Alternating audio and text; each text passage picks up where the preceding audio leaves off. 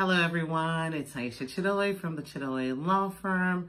I'm an immigration attorney here in Orlando, Florida. I present clients in all 50 states in the United States with their family immigration matters. So if you'd like to immigrate to the United States or your friends or family, please share this video. Please contact me. My number is 407-995-6567. Okay, so today I want to talk about a frequently asked question I get all the time in immigration, which is, well, what is the difference between an adjustment of status and consular processing?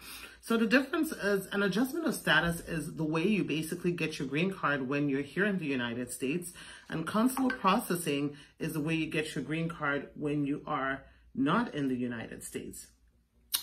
What does that mean? It means that if you're married to a U.S. citizen or you're an immediate family member of a U.S. citizen, you typically have the privilege to stay here and adjust your status even if your visa has expired, or your stay on your I-94 has expired. And then consular processing typically would apply to those who are in family preference categories, to those who, even though they're married to U.S. citizens, don't have the privilege to have a visa to come here, or those who need a waiver to, leave the U.S. and go back to their home country. So that's the difference. Both routes will give you a green card. It's just that one is an adjustment of status. It's like, think about it this way, that, you have a status here or no status here, and you're adjusting your status into a green card status here.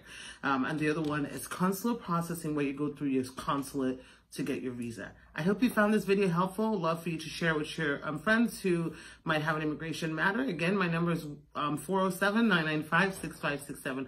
Have a great day. Bye.